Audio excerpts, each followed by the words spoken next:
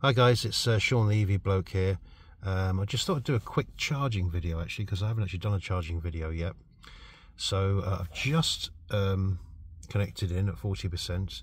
It's up to 41%. I'm getting 56.4 kilowatts. I think it down rates at sort of 60% normally. So I should be getting 88 kilowatts. So this is the kind of thing I've been talking about with the charging speeds. I don't know why I'm not getting higher than that, but that's what I'm getting at the moment. So it says 55 minutes to 100%. 55 minutes to 100%.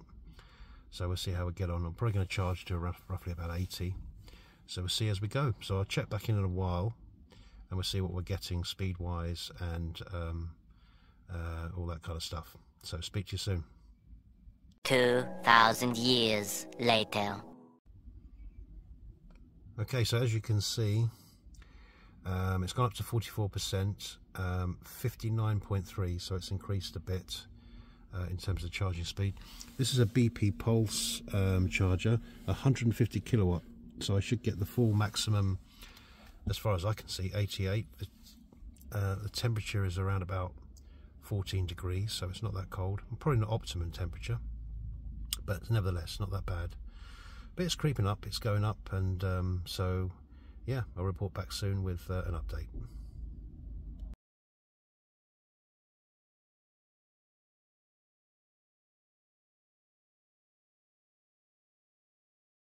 Okay, so there we go. So as I say, now look how that's dropped down now. So it's gone to 50%, and it's dropped down from 61.7 kilowatts drawing to down to 46.5. So there seems to be at 50%, there seems to be a drop off, but you're still not getting the full charge at I'm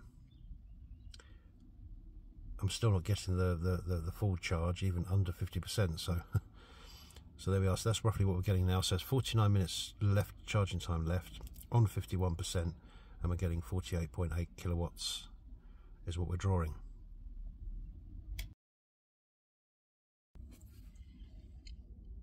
Okay, so we're up to 75%, and we're getting 33.4 kilowatts, and it says 32 minutes till fully charged. So I've got probably around about 5% to go till I'm going to be unplugging. But yeah, it's let me know in the comments below what kind of speeds you're getting. Are you seeing the 80 plus kilowatts you should be getting in your vehicle? Just let us know what kind of speeds. Is this typical sort of speeds you're seeing as well? Be interested to know. The claimed range, of course, is 88 kilowatts max. I've never seen it in this car yet. Of course, we're in winter, or coming into spring now, I suppose, but still coolish. So whether we're just going to be seeing those kind of speeds in the summer, I don't know. I'm attached to a 150 kilowatt charger, so there shouldn't be any problems with power to the car. So the car is somehow throttling or rejecting that high power for some reason. So but yeah, the car's holding up, and I'll see. Just to show you what we mean about the cup holders, I mentioned a few times that they don't fit all that well. As you can see, my wife and I, we both like a coffee, and as you can see, that's what you get. They just hang in there, and they're just balancing there, because you've got that big dip down here on this side. So it needs the same kind of little plug. It's got like a little raised section on this side. You kind of need that on both sides, I think, to make it a better sort of fitting in there, really. These could have done with being a little bit bigger, I think, so, or adjustable ones, you know, like you see, either adjustable ones by moving them along, or the little catches inside that catch them inside to, you know, hold it in place kind of thing, and then you can make it a little bit bigger. So that's the only one of the complaints that I do have. But yeah, outside of that, we're 76% now, 33.4, and we'll check back in a short while. Right, so we're 77% and getting 33.5. It's gone up just slightly. What would be interesting to see is if just past 80%, whether that 3% drops, so that's another curve in the charging speed, or whether it continues to ramp along for a while on that, because the BYD has a blade battery, which means you can, which in actual fact you should be charging them to 100% at least once a week, but you can actually keep them pretty much virtually all the time on 100%. It doesn't harm the battery in any way on the BYD, whereas most cars you charge to 80%, and therefore that higher state of charge you can actually charge faster. We've seen this in Tesla cars that have the same battery pack fitted in some of the Teslas in China, made in China. They're fitted with the blade battery, and they charge at quite high speeds, up to 100%. In actual fact, the whole curve is faster by interest, but yeah. So it'd be interesting to see what happens. So we'll just hang around and see what we can see once it reaches that 80. Just go over 80% and see whether it goes down or it maintains. But sort of soon after that we'll be unplugging and on our way. But I just thought I'd share this little bit of the charging curve on the BYD Atto 3 design model. So that's the charger. Loads of these around the country, of course, BP Pulse ones. These 150s. I don't know if that's 150 on both sides or whether it's 150 shared. It's probably 150 shared, which would mean you'd obviously get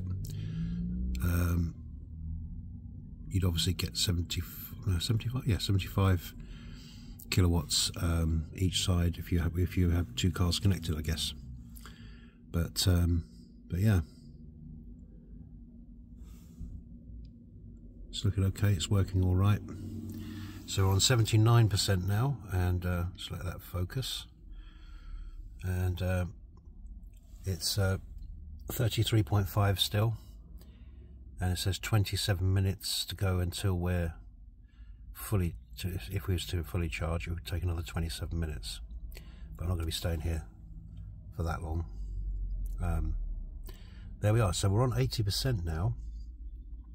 So let's just see when it moves from 80% to 81. Let's have a little look and see whether there's any change in the curve. If not, it's probably going to maybe go to say 90% maybe at that, and then it'll probably start ramping down. I don't know. Not sure, but yeah, but it's been I think the way you have to look at this car is charging speed. Efficiency is very good on this car. Charging speed is never going to be the biggest ultimate winner. Even the fact it charges 88 kilowatts is not exactly, by today's standards, rapid. I mean, most cars are charging at 150 or above now.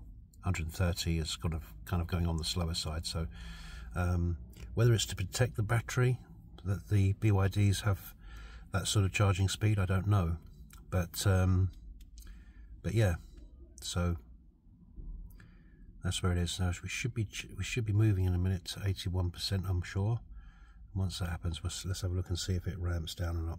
But it's on 81 and it stayed on 33.5 kilowatts, so not too bad. Sorry, 33.5. So it seems to carry on at that speed. At the top end, I mean, if you can be charging at 30 kilowatts, that's actually not too bad. I mean, a lot of cars would be doing that sort of speed once they get over 80. So perhaps that's where you gain your slight advantage, maybe. Okay, so let's unplug her.